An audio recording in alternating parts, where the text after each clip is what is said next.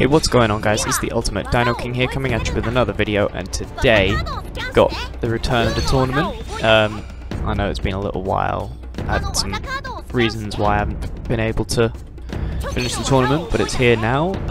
You may also notice better quality video and audio than usual. That's because I have a new PC. I built my own PC, and it is 10 times, well, I say 10 times, it's about 150 times better than my old one. So, yeah. Anyway, to the match. We've got Luasp versus the Diceratops team. Now, Luasp, of course, the reigning champion. And will he make it all the way to the finals? Got the quarters right now, so if he makes it past this, he'll have to face either the Tyrannus team or the Dinosaur team. So, in terms of facing other player-chosen dinos, he stands a fairly good chance of getting to the finals again. But anyway, for Luasp, Isosaurus, super defense type from India, weighing 15,000 kilos, with a moveset of Water Sword, Venom Fang, and Tie Bomb. This beast of a dino has been carrying Luasp all the way through the tournament. And his opponent, Diceratops Tie Defense from Wyoming, USA, weighing 6,000 kilos, with a moveset of Lightning Axe, Thunder Driver, and Plasma Anchor.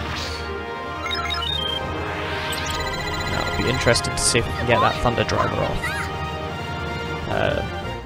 off. Lightning Axe is a bit easier to get off. Plasma Anchor is off randomly after a tie, I believe, if I'm remembering correctly. So, but yeah, anyway, let's go. And Luasp gets the first hit off, there's that Tie Bomb. Of course, Venom Fang, it's going to add a poison effect on afterwards. And there we go.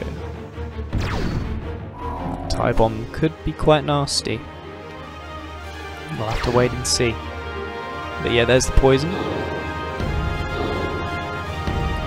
Another hit from Luasp, and it's a critical. I think this might take out the Diceratops. Not quite. Forgetting about the type disadvantage of the Luasp, but the two Tie Bombs.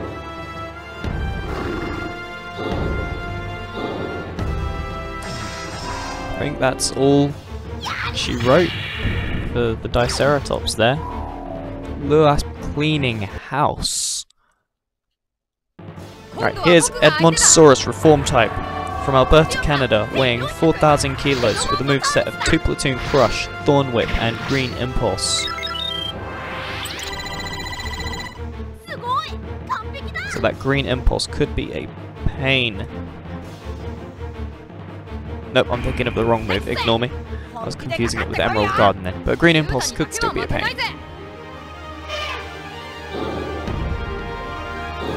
then a tie. Shame those Tie Bombs aren't still there. Another tie.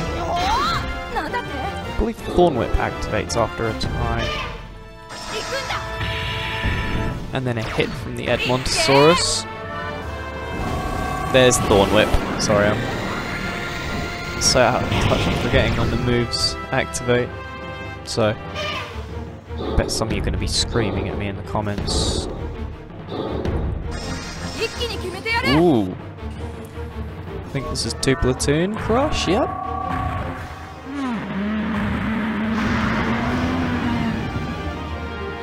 So, I think this could be it for the Isosaurus.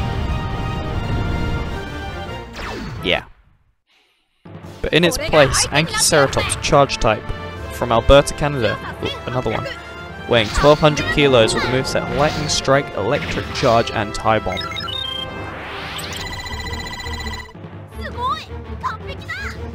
So, will this Diceratops bring the match home for Luasp?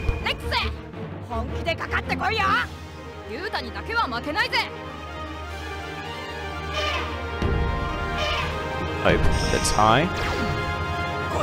Oh, that's Green Impulse.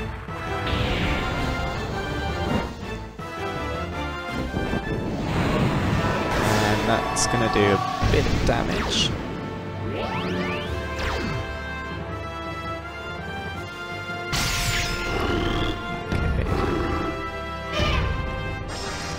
This is currently not looking good for the Diceratops. The Edmontosaurus with the comeback. But there's a tie bomb. And hopefully an electric charge after that for Luasp. No electric charge. There's a tie. There's that tie bomb.